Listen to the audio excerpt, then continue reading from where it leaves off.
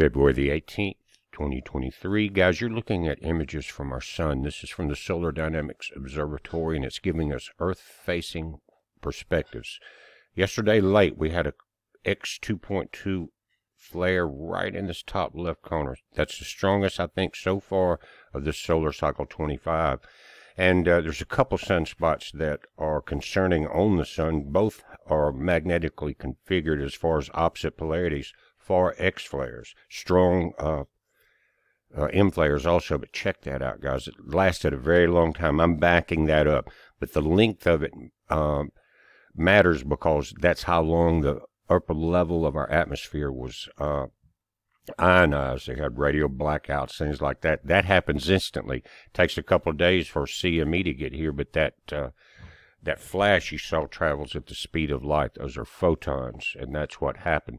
Here, a different satellite called the Soho Lasco 2, and you'll see coming into the late on the 17th, there is the explosion. But notice that it went out in all directions. That's why we're having an Earth-facing component to it.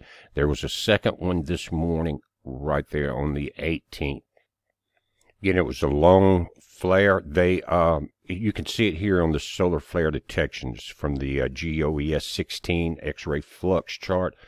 Very long-lived flare. Just, again, that increases the length of time you're exposed to that radiation.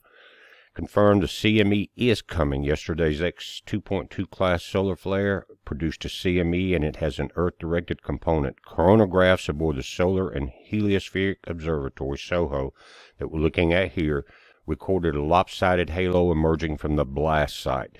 Now, you've got two cameras on SOHO, the blue one, which has the much wider view here, and the red one we looked at earlier.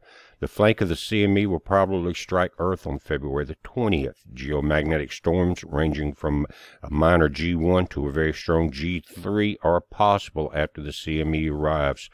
NOAA analysts are currently modeling the CME's internal structure and its path.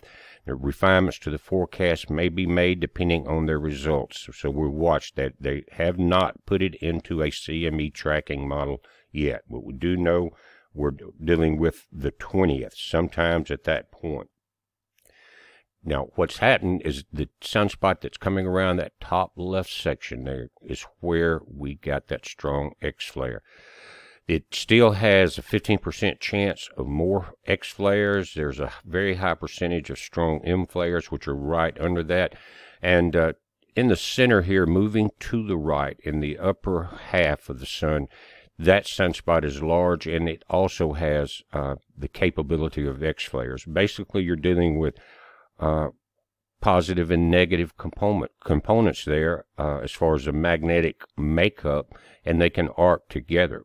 And that's where you get that arcing X flare there. And this is what we're looking at, guys. Not only that, we got problems going on overseas in Bidenville that I'm going to do another video on separate from this one. I'll mention it briefly on YouTube. I'll probably have to put most of it either on Rumble or Patreon, and I'll let you know about that when I get it done. But guys, again, we are watching now. When you're dealing with these X flares like that, it always compresses the atmosphere. It always puts pressure on our tectonic plates, depending on where it strikes the Earth. We already know the plates are under pressure. There's over 40,000, maybe 50,000 now dead in the Turkey quake, and they're still pulling people out of the rubble, guys. But I'll update you on the situation in Hunterville, and we'll go from there. Keep an eye on this. It's a heads up. Be safe.